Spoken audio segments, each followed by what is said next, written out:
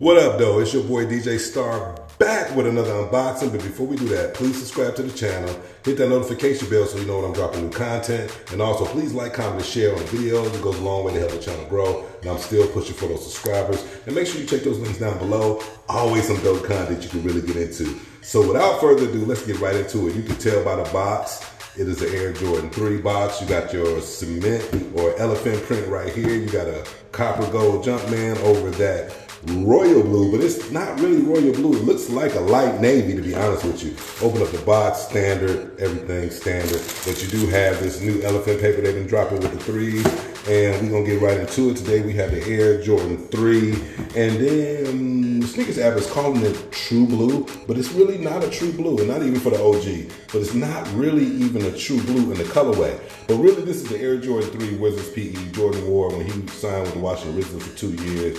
He had a custom PE made in the 3 because you know the 3 was one of his favorite pairs. Actually, the Air Jordan 3 is what kept Jordan from leaving Nike.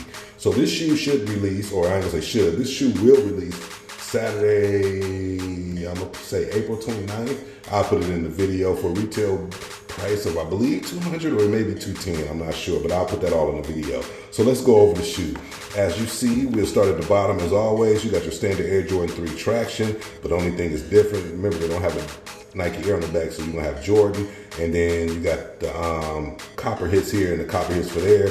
Remember, the Air Jordan 3 does have an air sole unit in the heel and in the forefoot. And you can see the one in the heel right here through the window, which I always think they dropped the ball on these. They should have made it a copper color to kind of match those hits, but that's just on me. When we get up to the midsole, you got a white midsole, no sail, and then you got this True Blue, they're calling it, but it's not like, when I get up close to it, it's not really a royal. Like, it's royal, but kind of not, if that makes sense. But it's called True Blue, so we're gonna say True Blue. Right here going around the mud guard, you got your hits of elephant print, and again, this elephant print is really nice. And if you can see from this style right here on the top, that is an OG cut, but the elephant print is done really nice and it's really clear and well. You get up to the upper of the shoe and you got a nice little tumble leather, which they did a decent job on. You get to where the eyelets are, you got your elephant print right here with your True Blue white laces. Now your tongue is made out of synthetic leather going all the way up, and what the difference is here is you do have the gold or copper Jumpman stitched in. Remember, that's to go with the Wizards jerseys when they move to that royal blue and kind of copper style. You get to the medial side, you can also see these eyelids are made with copper hits as well. You got your perforation of the tongue, which I didn't mention. And then you get to the side panel and you got it going all the way through. So instead of stopping right here and this being white, they just took it all the way around. So that's a decent touch.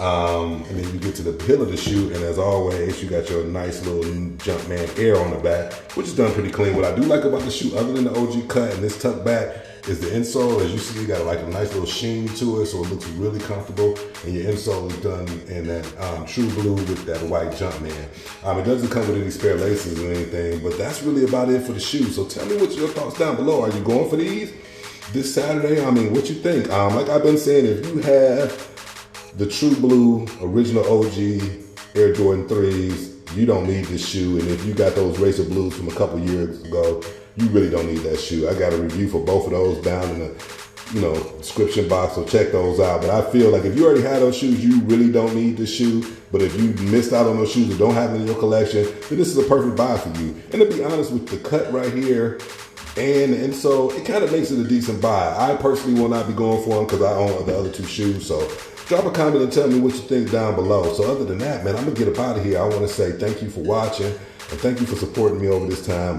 You could use some more support, but I love y'all all the same. I appreciate your support. So with that being said, I'm gonna get on here as always. Make sure you subscribe to the channel, hit that notification bell so you know when I'm dropping new content.